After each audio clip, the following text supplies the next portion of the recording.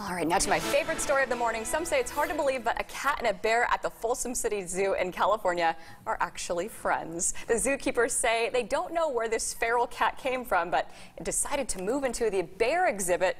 The cat is now called Little Bear, quickly became friends with the 550-pound bear.